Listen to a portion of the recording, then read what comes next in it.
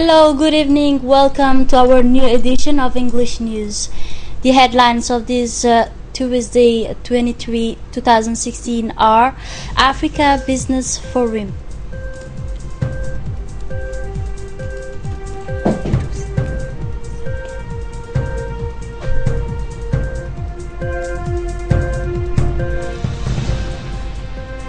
On the international scene, event closes with the hopes of the strengthened economic and political ties.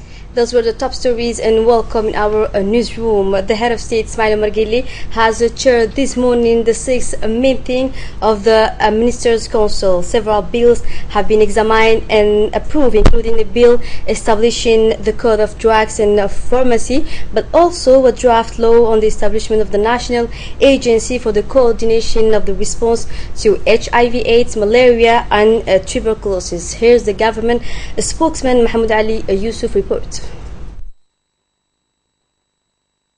Ismail Margeli, President of the Republic and Head of the Government, has held this Tuesday, February 23, 2016, the sixth meeting of the Council of Ministers. Several projects were reviewed and approved on the following texts. The first question were concerned on a bill establishing the Code of Drugs and the Pharmacy. This bill has for objective of establishing a Code of Drugs and the Pharmacies, which is the directory of the text governing the drugs and pharmacies.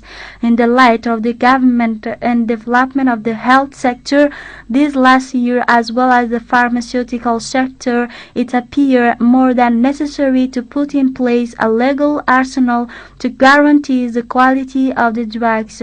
This bill is characterized by a series of measures and a provision that relate in particular on the enlargement of the field of legal definition of the concept in the drugs.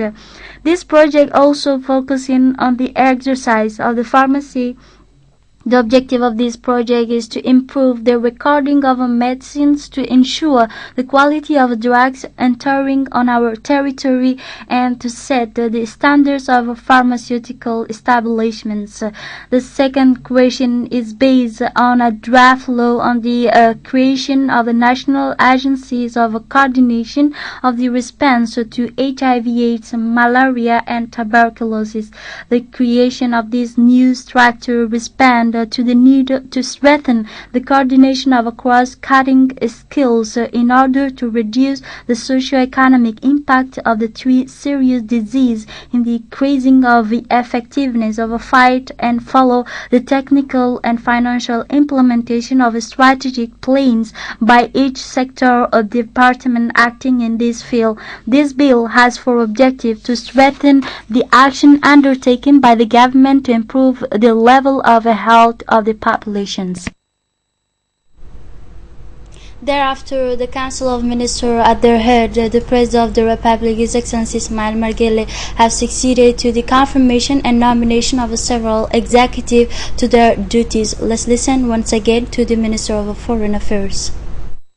The third question is a draft decree on the approval of a special emergency plan of the International Airport of Djibouti. The draft decree has for objective the adoption of a special emergency plan of the airport. This project defines and establishes the organization of the relief and in particular with regard of the rescue of human lives on the airport and its immediate neighborhood. This plan is a device providing in the event of a disaster or event in the great magnitude. This plan establishes the accordance with the Chicago Convention contains specific devices on the relief, the rule of the actors, the means, and the circulation of information. The objective of this tool is to define the procedures for the coordination of the action of various stakeholders. This project aims to strengthen the safety and security of goods and persons and to pursue the commitment of our country. The fourth question is a draft decree granting the limestone deposit into the assignment of Al Sabih region. The draft decree has for objective to grant the assignment of Al Sabih region a provisional concession sites of the limestones deposit listed in the delimit on the according to the rules and outset of the order number 2009-905 in 19 December 2009. This project will allow the company to continue its action with a view of expanding its production capacity of assignment in the countries.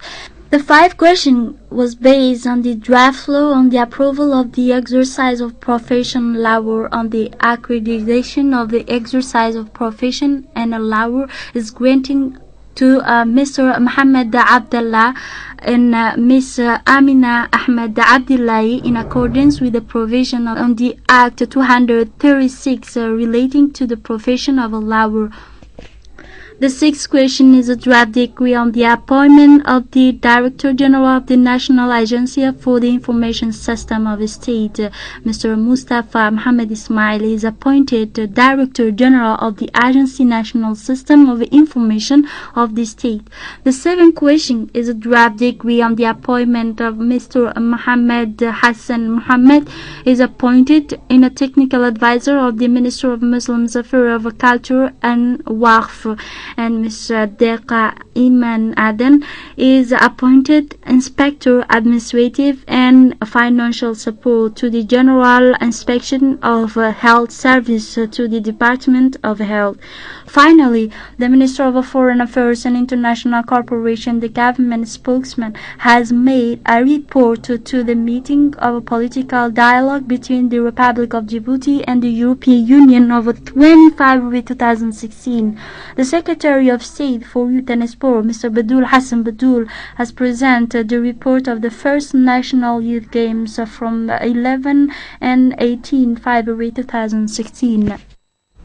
Another news, the Djibouti-Saudi cooperation in the center of the work between the first joint committee who brought together the senior officials of both countries has taken place today. Let's see details in this video. The Djibouti-Saudi Joint Commission of Cooperation has seen the light this morning at the Institute of Diplomatic Studies. The working committee has been chaired on the Djiboutian side by the premature Secretary General Mr. Naguib Abdullah Kamil and the Foreign Affairs Secretary General Mr. Mohammed Ali Hassan. And the Saudi side, the Transport Ministry Secretary General and the engineer Faisal bin Ali Al Zain.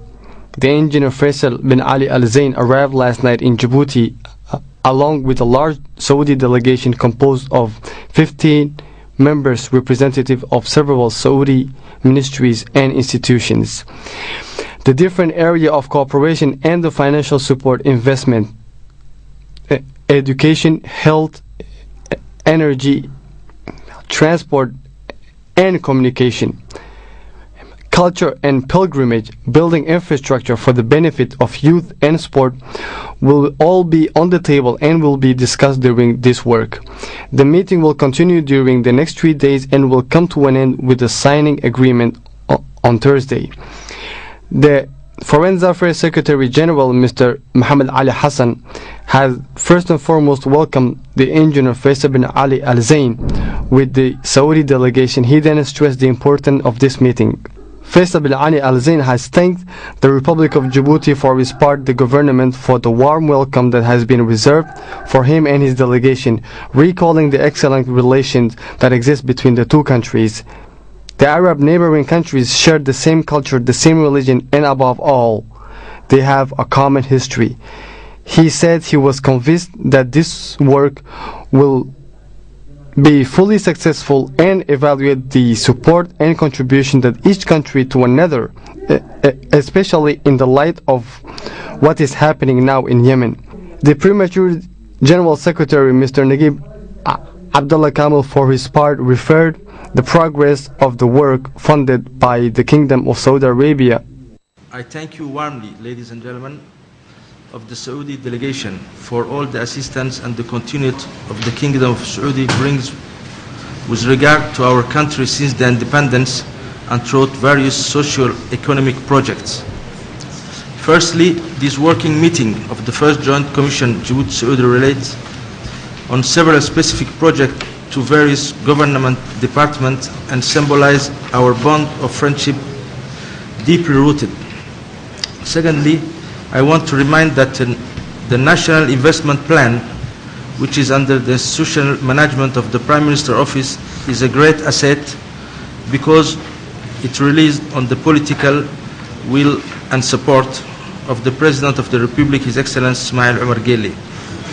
Indeed, this program received financial and technical support of the Kingdom of Saudi Arabia in the tunes of $50 million, and with other Arab partners' support, is mainly directed towards the fight against poverty. Since the launch of the program, which started in January 2015, the progress is considerable and commendable, as in terms of activity and implementation phase exceed over 50% during this year. Through this program, we were able to launch various social economic projects, which is water supply network in Bisidro, the construction of 180 houses, the paving urban footpath through EMO method, so solar electrification in the area of As'ela, and the project construction of the Faculty of Engineering of Djibouti. All these launches work indicated that the program is on track, but needed to continue and sustain it over time.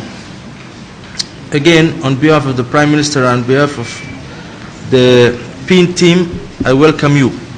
Thank you very much. The Independent National Electoral Commission has begun yesterday its inspection visit in the District 4 and 5 of Balbala. The main objective of this visit was to control and supervise the electoral map distribution operation, as the presidential election will begin soon. The Independent National Electoral Commission, whose member took oath, is making the tour of the whole country to see firsthand the ongoing electoral card distribution operation and everything that related to the upcoming presidential election. Let's bear in mind that another team from the Independent National Electoral Commission is paying visit at the same time, a visit to District 4 and 5 of Balbala in the region, in the Djibouti city.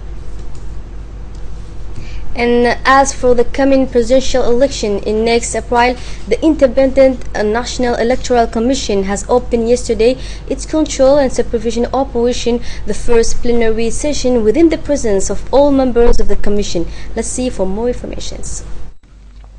This important meeting has been chaired by the elected President of the Independent National Electoral Commission, Abdi Ismail Hersi. The agenda of the meeting was an overview of the various missions of the Independent National Electoral Commission. During the meeting, the Independent National Electoral Commission came to draw the coming activities and to debate the composition and functioning of the Independent National Electoral Commission are governed by a presidential decree. The Independent National Electoral Commission is represented in Djibouti and the 5 interior regions. The members of the CNE are chosen among many for their sense of jurisdiction, morality, and patriotism. The commission consists of 3 members appointed by the government, 3 members by the National Assembly President, 3 judges, 3 civil society representatives, 1 person by each political party, and 1 person designated by each independent candidates. The CNE main mission is to ensure the wellness of the election and control of vote polling offices alongside with international observers. As the vote is on its way, Independent National Electoral Commission has begun its control and monitoring activities by visiting especially the District 5 of Balbala to see the ongoing process of the electoral card distributions. The French artist Thomas Dreyfus is exposing its work at the French Institute. His marvelous work reflects the Djiboutian and above all the relation that ties the 2 countries. Let's see from the following videos. From February the 22 to March the 31, 2016, the French artist Thomas Dreyfus will be presenting his painting at the French Institute in Djibouti. The opening of the exhibition titled Passage has been held yesterday within the presence of the artist and many personalities such as Miss Hasna Barkhat Daoud, Minister of Women Empowerment and Family Planning, and the French Ambassador Mr. Christophe Guilou. More than 100 people have discovered a series of portraits of Djiboutians. The exhibition, titled Passage, is the most prominent cultural events of this year at the French Institute. Thomas Dreyfus, a remarkable artist, presents a series of portraits. Most of his inspiration comes from the average Djiboutians. Thomas Dreyfus was born in 1974. He lives and works in Paris. After studying history and archaeology at Paris 1 University, he attended fine art curriculum to put his theory into perspective. For over 10 years now, he has taught visual art for young migrants. He makes colorful work with large and thick buttons in which the artist highlights the emotions of body and faces.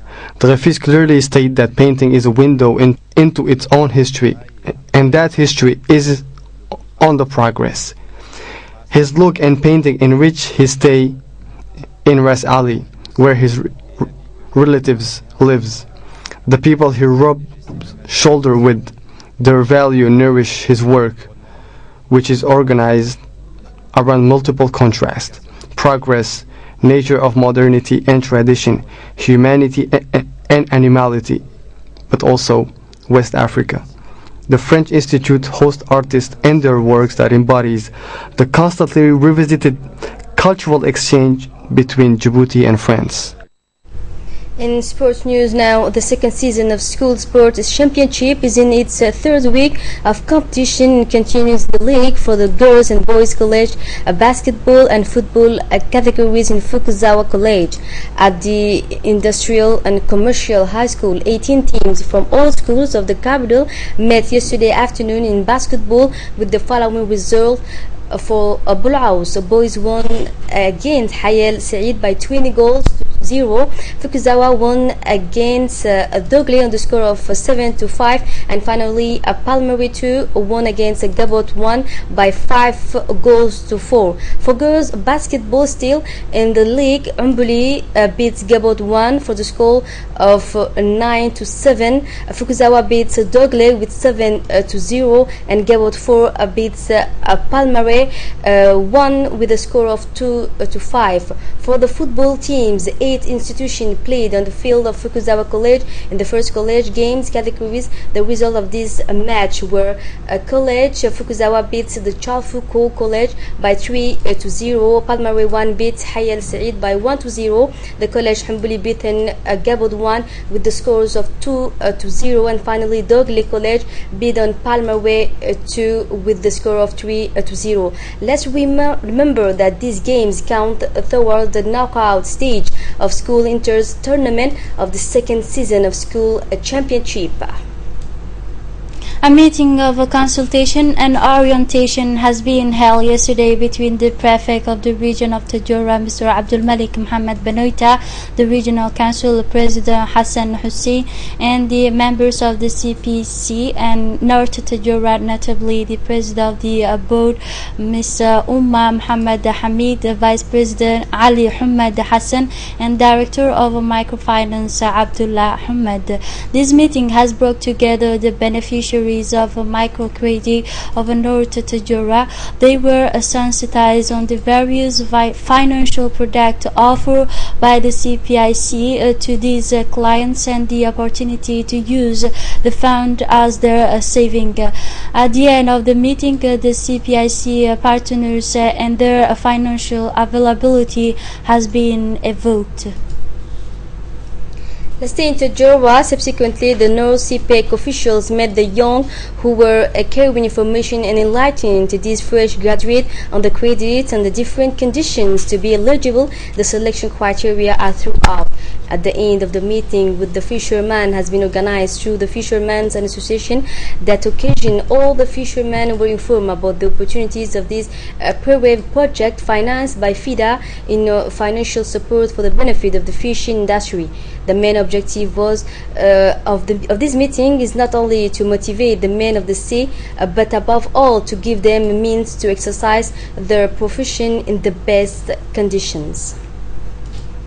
A meeting on the consequences resulting from the massive inflow of migrants from neighboring countries in our region has been held yesterday in Tajura. This meeting, at the initiative of the International Organization for Migrants, who had been accompanied for the occasion by a strong delegation of donor countries, was attended by the administrative and security officials of the citywide and the Abor region and all sectors concerned by the problems of the inflow of migrants. During this meeting, important exchanges on various issues such as safety, health, hygiene, and other causes related to the inflow of migrants were on the agenda between the authorities of the region of Tajura and Abah region and donors of IOM found. The North region Prefect Abdul Malik Mohammed Banoita and Dabale Hamad Hassan have attended these meetings. Let's go now to the south of the country in El Sabih. In the framework of the fight against smuggling, the region police conduct an operation in the Iskutir sector and its surrounding. During road control, the police found vehicles transporting illegal mass of cat composed of 7 packages in which each contained 200 boxes of cat valued with an amount of 1,575,000 Djibouti francs. These goods were transported by smugglers who passed by the Galilee custom borders. Once past the checkpoint, the goods were loaded on board straight to the capital. The entire merchandise has been destroyed and the vehicles used to transport was immobilized. The 3 people involved were brought to justice to answer for their action and jailed at the central prisons of Gabot.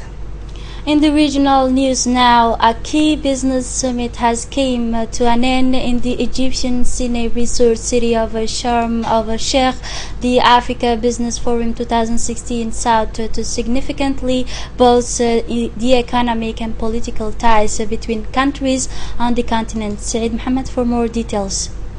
The last day of this conference saw Egypt's Abdel Fattah el-Sisi meet with Kenyan and Ethiopian businessmen, which led to several new deals came out of that. The biggest was the 5-year contract to export environmentally friendly alternative solid fuels to an Ethiopian company. Within the context of our continent and within the context of using waste and developing solid waste solutions, this is really a very important milestone with the ECARU getting out of Egypt and going into Ethiopia, said Hisham Al-Kazidar, co-founder of Kala Holdings. Better political ties were also forged at the forum. President El-Sisi met with his Nigerian counterpart Muhammadu Buhari with a focus on fighting terrorism. Definitely the issue of terror was high on the agenda because of the situation currently in Nigeria and the presence of Boko Haram. But they also addressed the need to combat terrorism in all its manifestation on the African continent, said Samir Shukri, Egyptian foreign minister. The Egyptian president also spoke with Sudan Omar Hassan al-Bashir and Ethiopian Prime Minister Haile Mariam Desalegn. The trilateral meeting was basically to address the common vision of the 3 heads of state in promoting inter-regional cooperation and promoting economic cooperation between them, said Shukri. The success of bringing together the business community and government officials in one place to promote intra-African trade and investments has encouraged the Egyptian government to announce that this forum will be an annual event in Sharm el-Sheikh. In the United Kingdom now, David Cameron is taking his battle to keep Britain in the EU to MPs after hitting the most serious political obstacles yet. Boris Johnson announcement that he is to back the Leave campaign. On Monday yesterday, the Prime Minister has published a white paper on his EU reform plans and make a statement to MPs on last week's summit after suffering the setback of seeing one of his party's most popular figures defy him, they say it. The United Kingdom Prime Minister David Cameron has laid out the case for the UK to remain in the European Union to MPs in Parliament. It was a keenly anticipated debate which analysts believed would show the scale of divisions in the Conservative Party over membership of the bloc. Our special status means that Britain can have the best of both worlds. We will be in the part of Europe that work for us, influencing the decisions that affect us in the driving seat of the world's biggest single market, and with the ability to take actions and to keep our people safe. But we will be out of the part of Europe that do not work for us. We will be out of the Eurozone bailouts. We will be out of the passport-free, no borders Schengen area and permanently and legally protected from ever being a part of an ever closer union, he said. The Prime Minister stressed the decision of the referendum would be final and there could be no second chance. He said his support to remain in the EU was because he was standing up for Britain and he had no other agenda. That was interpreted as a swipe at London Mayor Boris Johnson. His much publicized decisions to campaign for Britain to leave the EU has been seen by some as a tactical move. And to finish this edition, the domino effect, new border controls leave migrants stuck in Greece as more and more border controls are introduced amid Europe's migrant crisis. Domino are falling all the way to Greece. Around 800 Afghan migrants are stuck near the Greek border after the neighboring former Yugoslav Republic of Macedonia started blocking their entry. Some have been so desperate they have tried to make it over the wire fence only to be quickly arrested. When we asked to leave us to cross the border, they said this is temporary, but it is been 4 days that we are here, said one man. Another added, we don't need food, just we want to cross the borders. Further north, 100 more Afghan migrants who have made it into Macedonia are waiting to get into Serbia, but it is also said to have blocked their entry. Meanwhile, the Slovenian army is being sent to guard the border with Croatia to help police control entries under a new legislation passed on Monday. This is it for this edition. Thank you for your attention and have a wonderful evening.